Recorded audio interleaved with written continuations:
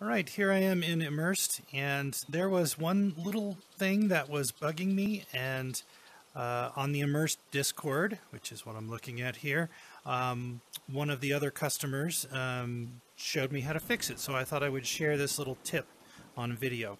So as you can see right now, I have three screens in this particular environment, and if you look at the upper left and lower center of every screen, you don't see any of the icons, which is fine. I'm working, no problem, right?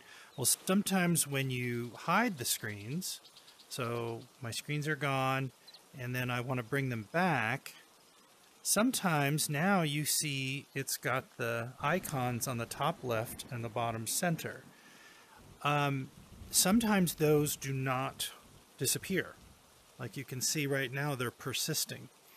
And, you know, that can kind of bug you. If you really enjoyed being immersed in the different environments, you don't want the little icons there.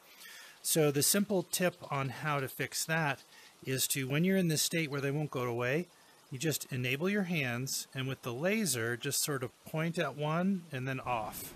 And point at this one and off, and point at that one and off. Disable your hands, and you see they all disappeared. So that's nice because it's super fast. Enable your hands, just go bloop, bloop, bloop, and then disable your hands, and then they're gone, and then here you are. You don't have those persistent icons, and you can keep working in Immersed without being distracted.